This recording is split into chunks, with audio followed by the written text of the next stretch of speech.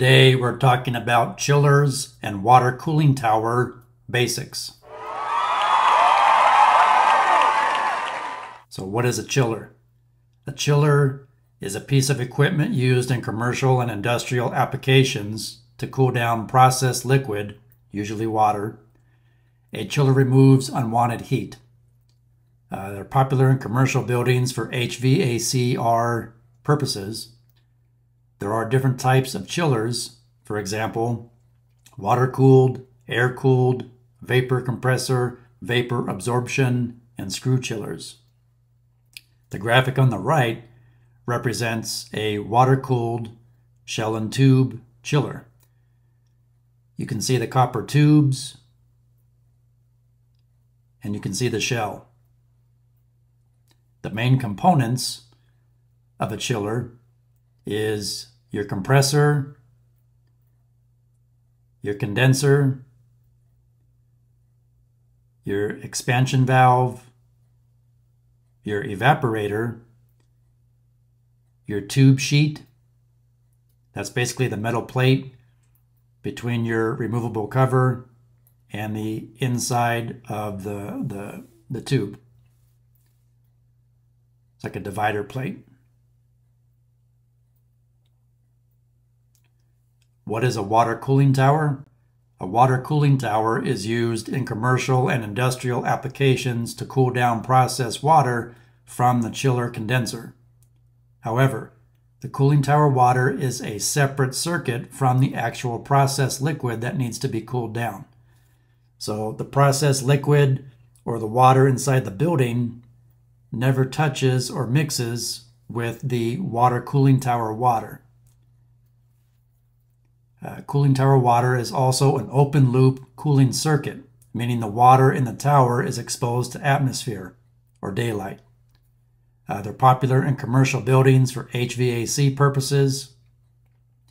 There are different types of water cooling towers. There are three main types of cooling towers. They are defined by how water or air pass through them. They are cross-flow, counterflow, and hyperbolic. There are also two varieties classified solely on airflow, known as induced draft and passive draft cooling towers. So the graphic on the right shows us the basic parts or components of a water cooling tower. You have your cooling fan on top.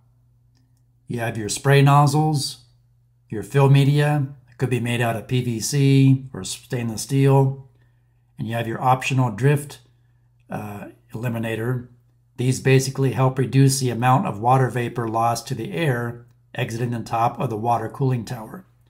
Because obviously the more water that gets evaporated out of your cooling tower, the more fresh water makeup you have to add to the tower, which is going to increase your water bill. So if you can try to maximize your water cooling tower efficiency, that'll help keep your utility bills down. Now, water cooling towers have a float valve, but a float valve floats down, opens a valve, allows fresh water to enter the basin of a cooling tower to top off the water level. As the float floats up, it'll shut the valve and maintain that constant water level in your water cooling tower.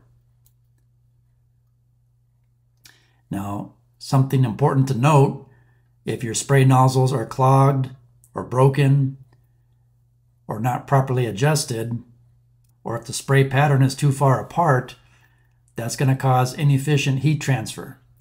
Because as that warm water gets sprayed into the water cooling tower from the condenser in the building, it's going to trickle down through the filter media, and that fan is going to draw cooler ambient air up through the filter media, through those side vents. And ideally, the ratio you want to see is about 70 to 75% air and 20 to 25% water. If that ratio is much more different than that, that's going to cause inefficiencies in your cooling. And again, you end up losing more water to atmosphere. So how does it work? Well, if we start here at the chiller is usually in the basement of a building. there is refrigerant inside the shell of both the condenser and the evaporator, and that refrigerant is circulated via the compressor. And the way it works, as the refrigerant is pumped through the condenser, the refrigerant then gives up its heat to the water that is flowing through the tubes. That refrigerant is then pumped through the expansion valve and into the evaporator. And inside the evaporator, once the refrigerant has been cooled down, because remember, when refrigerant travels through an expansion valve, it's going to expand, but it's going to immediately reduce in pressure. Anytime you reduce refrigerant's pressure, you reduce its temperature. If you increase refrigerant's pressure, you increase the temperature. So you have that nice cold refrigerant inside the evaporator. And as the water from your air handling units or your fan coil units passes through the tubes inside that evaporator, that water is going to give off the heat it collected from the building, from all the office space, to the refrigerant. And then the water, after it gets chilled in there, is going to travel back out to your air handling unit or to your fan coil units to provide cooling for the building. And now that heat energy that was picked up by the refrigerant in the evaporator shell will then travel into the condenser shell, whereby that heat energy will be transferred to the water that is being pumped through the condenser tubes and back up to the water cooling tower to give off its heat energy. So preventative maintenance for a water cooling tower and chiller. A water cooling tower needs a water treatment plan.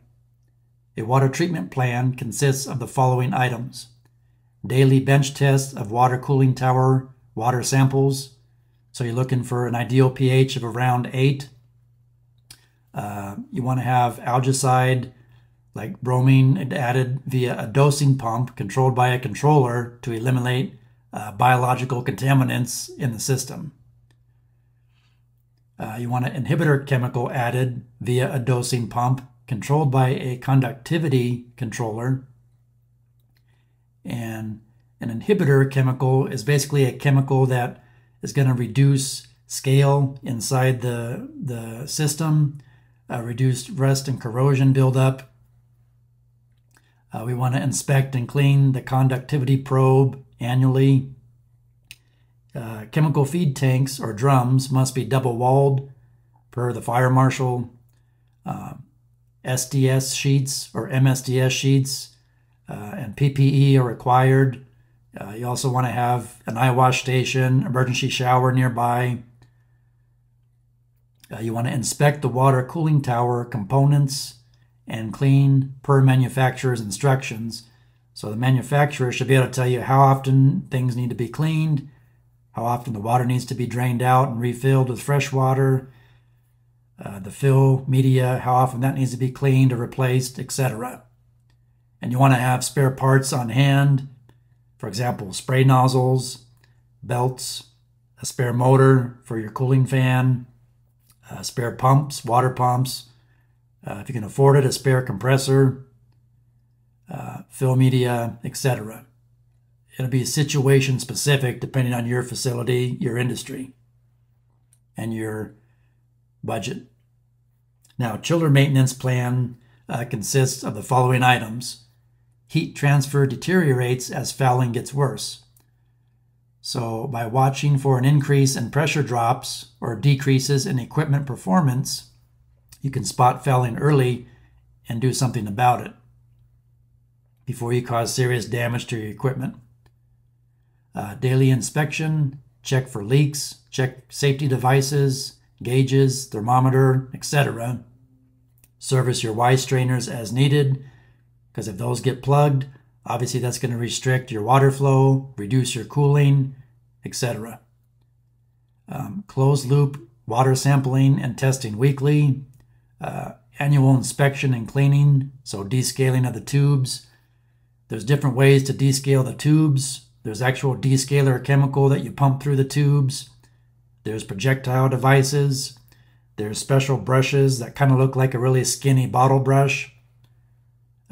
Load balances and limits can be inspected twice a year. And then again, have spare parts on hand. So spray nozzles, belts, motor, fill media, a float switch, a float valve, etc. Change the water every 6 months, again, depending on your specific situation and the condition of your water. You may have to change it more often, less often, etc. And then tighten mechanical connections. So look at your nuts, bolts, pipe fittings, etc. Make sure nothing's loose, damaged, missing, broken, cracked, etc. I hope this information helps you. Please like, share, subscribe, leave me a comment, and thanks for watching.